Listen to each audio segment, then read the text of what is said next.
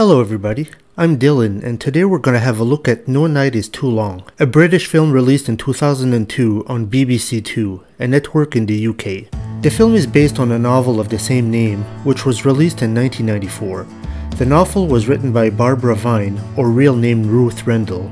As for the film, the screenplay is by Kevin Elyot and directed by Tom Shankland. It was also presented by Atlantis, a Canadian company. So this film was a bit of a joint project between the UK and Canada, as most of the filming was done in Canada. So No Night is Too Long begins with our main character, Tim Cornish, played by Lee Williams.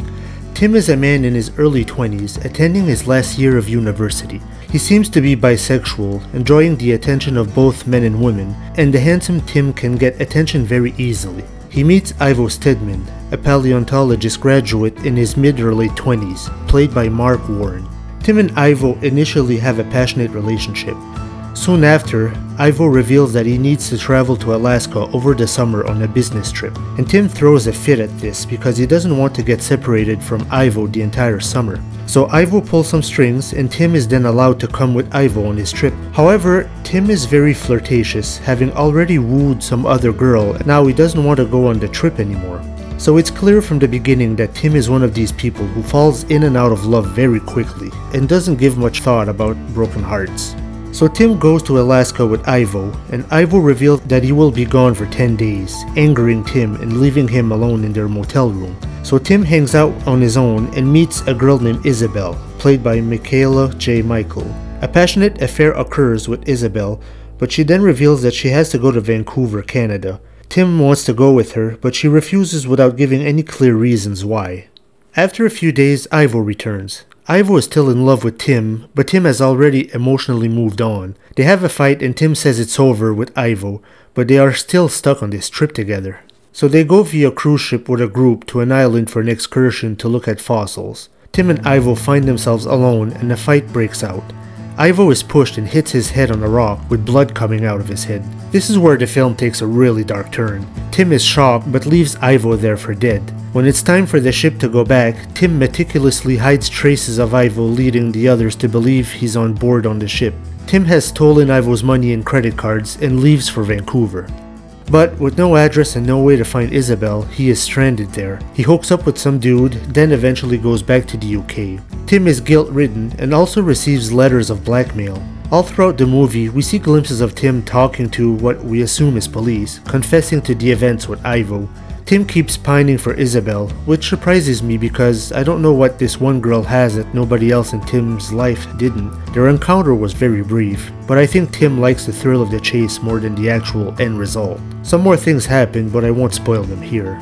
So, No Night is Too Long is not a film that I had ever heard of. I came across it by complete accident. I sometimes order packages of DVDs, gay-themed films in particular. There might be 12 to 16 films in a package, with one or two in particular that I was looking for. No Night is Too Long was one of the random films in there. I eventually watched it completely blind with no expectations, and I was surprised at how good this film was. I don't think it's very well known, and that's a shame because it's a gripping psychological drama/suspense.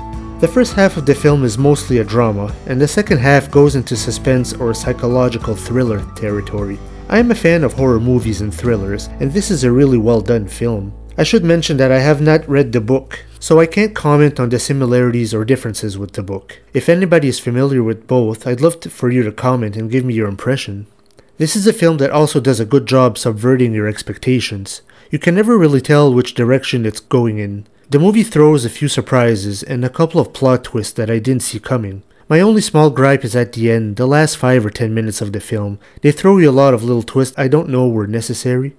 I got lost a little bit, and I had to watch the last few minutes a second time. The film could have stopped before these because the overall story is rich enough on its own, but maybe these were in the book as well, so I don't know.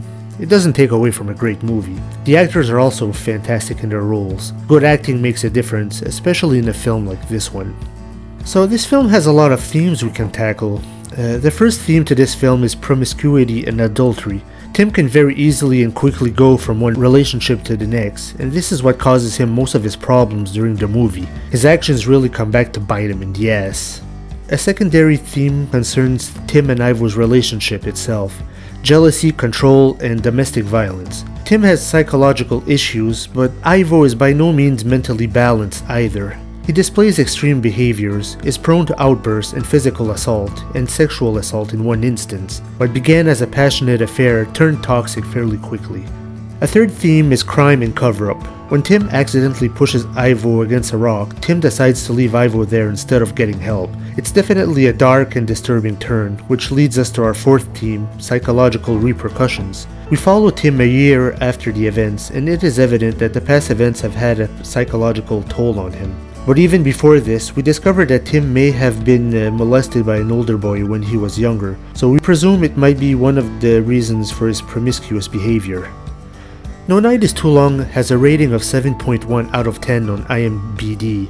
It doesn't have a rating on Rotten Tomato, possibly indicating the obscurity of this film.